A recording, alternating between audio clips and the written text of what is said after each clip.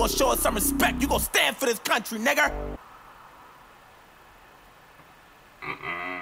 Yo guys, welcome back to my channel. You're here at Stay Slick with Kit, and today we're gonna be doing something a little bit different.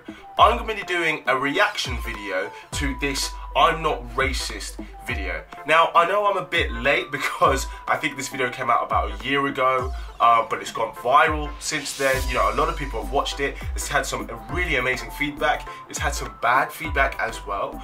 But one of my boys sent it to me and I thought I might as well do a reaction video on it. So if you haven't watched it, we're gonna be watching it for the first time together right now. But if you wanna watch it without my annoying voice in the commentary, I'll make sure to put a link in the description below to the original video. So without further ado, let's get it.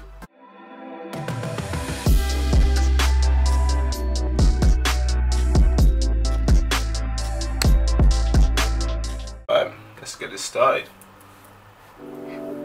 With all due respect, I don't have pity for you black niggas. That's the way I feel. Screaming Black Lives Matter, all the black guys rather be deadbeats than pay your bills.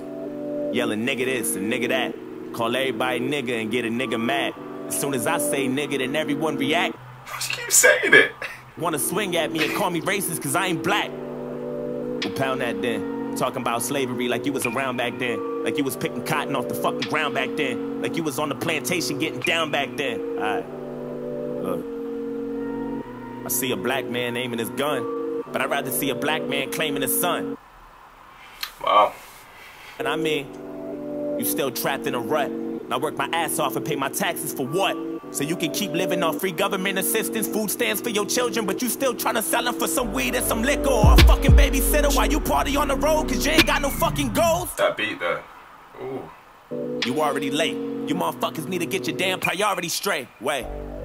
It's like you proud to be fake, but you lazy as fuck. And you rather sell drugs and get a job and be straight. And then you turn around and complain about the poverty rate. Fuck out of my face. You can't escape problems. You can pray for some change, but can't break a dollar. Got nobody else to blame, so you blame Donald. They fucked the world with a Make America Great condom. I'm not racist, my sister's boyfriend's black. I'm not racist, my sister-in-law's baby cousin Tracy got a brother and his girlfriend's black. Our heads in the cloud. Heard there's not enough jobs for all the men in your house. Maybe we should build a wall to keep the Mexicans out. Or maybe we should send them all to the ghetto for now. I'm not racist. And I never lied, but I think there's a disconnect between your culture and mine. I worship the Einsteins, study the Steve Jobs, but you ride Tupac's dick like he was a fucking god, oh my god. And all you care about is rapping and stunting and being ratchet, and that's the nigga within you. Music right in your brain and slowly start to convince you that then you let your kids listen and then the cycle continues. Blame it all on the menu, blame it on those drinks, blame it on everybody except for your own race, blame it on white privileges, blame it on white kids and just blame it on white citizens, aim at the vice president. Bunch of class clowns, niggas kneeling on the field, that's a flag down. How dare you try to make demands for this money? You gon' show us some respect, you gon' stand for this country, nigga. You gon' stand for this country, nigga. I'm not racist.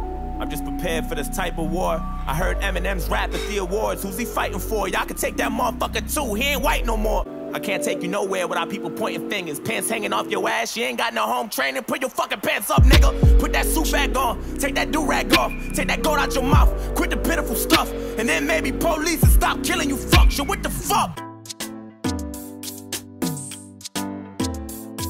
I'm not racist. It's like we're living in the same building but split into 2 floors. I'm not racist, but there's 2 sides to every story. I wish that I knew yours. Alright man, come on. With all disrespect, I don't really like you white motherfuckers. That's just where I'm at. Screaming all lives matter is a protest to my protest. What kind of shit is that? And that's one war you'll never win. The power in the word nigga is a different sin. We shouldn't say it, but we do, and that's just what it is. But that don't mean that you can say it just cause you got nigga friends. That word was originated for you to keep us under. And when we use it, we know that's just how we greet each other. And when you use it, we know there's a double meaning under. That's true. And even if I wasn't picking cotton physically, that don't mean I'm not infected by the history. My grandmama was a slave, that shit gets to me, and you ain't got no motherfucking sympathy, you pussy nigga.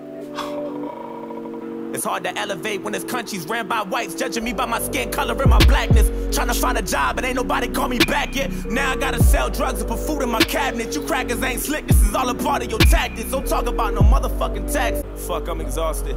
I can't even drive without the cops trying to start shit. I'm tired of this systematic racism bullshit. All you do is false shit, this the shit that I'm false with. And you don't know shit about my people, that's what bothers you. You don't know about no fried chicken or no barbecue. You don't know about the two-step or no loose change. You don't know about no 2 chains or no Kool-Aid. You don't know. And even though Barack was half as black, you hated President Obama, I know that's a fact.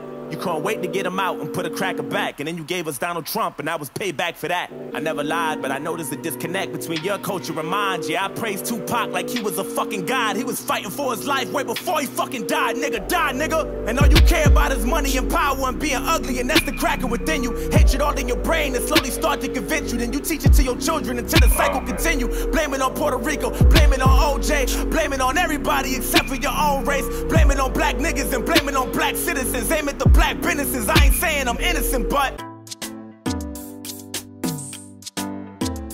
you don't know what it's like to be in a frying pot. You don't know what it's like to mind your business and get stopped by the cops. And I know if you about to die or not. You worry about your life, so you take mine. I love you, but I fucking hate you at the same time.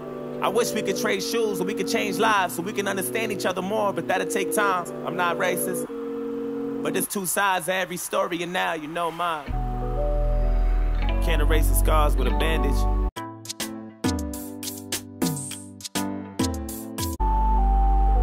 I'm hoping maybe we can come to an understanding. Agree to disagree, we can have an understanding. I'm not racist.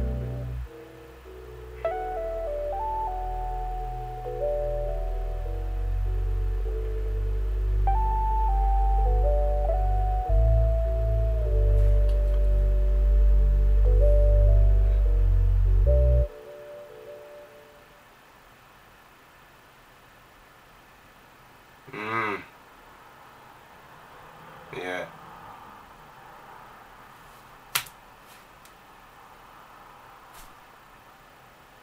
Whoa. Wow, man. Shit, that was good.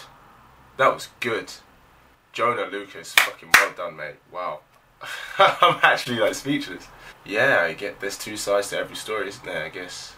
I won't lie, but that white guy, obviously it's not his voice, I'm assuming it is Joyner Lucas rapping, right? It's not the white guy saying it, but when he was screaming in his face, like, nigga, I was like, whoa! I was like, my pulse was going, I won't lie to you. Yeah, man, that almost got me a little bit. It's a great video.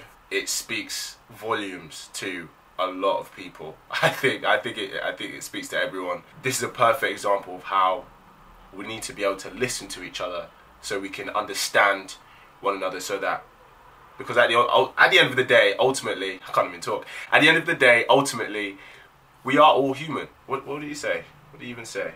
Until race disconnected us, religion separated us, politics divided us, and wealth classified us. Wow, that is so... I need to let that digest. That's a great video. Let me give that a big thumbs up. Pow! Yeah, the white guy kind of just saying, I guess, how maybe a lot of people in the white community feel with everything going on. Obviously, the black community, that's...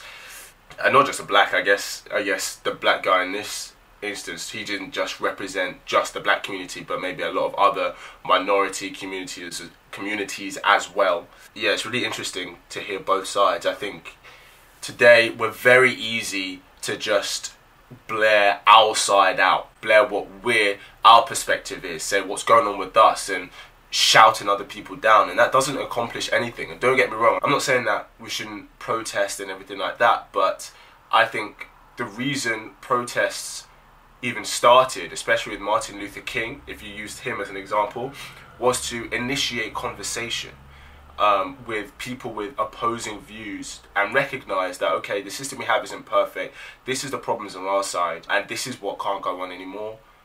What's going on your side, etc. And it was to start and ignite a conversation. But now in the current climate, especially kind of the past you know, kind of 2-3 years, it's just been about shouting down the other side, who can be the loudest, who has the more people. And it's not been about conversation. That's why when it's come to, you know, voting, but like Brexit over here and like Donald Trump over there, the country is so divided and no one saw it coming. Everyone's like, how could this happen? Well, that's because all we care about nowadays is just about shouting people down. But it's to have a conversation, not just to brand, okay, well, you're racist and you're sexist and you're homophobic and, you know, you're whatever. Like, it's like we put on that label, and once we put that label on, the conversation ends. Do you know what I mean? Where we're all human. You know, I'm not saying people don't have ill intentions, but, you know, if I refer to... I literally said I wasn't going to do politics on this channel, but I guess I just watched that, so here we are. But if I just said about Brexit here, I mean, 51% of the country voted Brexit out. Now, I'm British, born and raised here.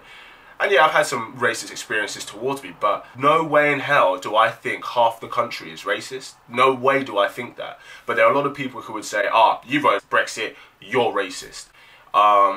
And I think it's just about having a conversation so we can all eventually come together and just recognize, embrace the differences that we can all bring to the table, but also recognize that ultimately we are all the same and we are all connected in some way. Wow, Joyner. I don't know if I'm saying his name right. Anyway, thanks for tuning in for today's video. This one is a bit, I guess, a bit more serious than I originally anticipated, but sometimes these things happen. And if you want to check out the full video without my voice again, I will put a link in the comment below. Let me know what you guys think in the comments down below. I'll make sure to respond to it if you do. And as always, keep it slick. Pow.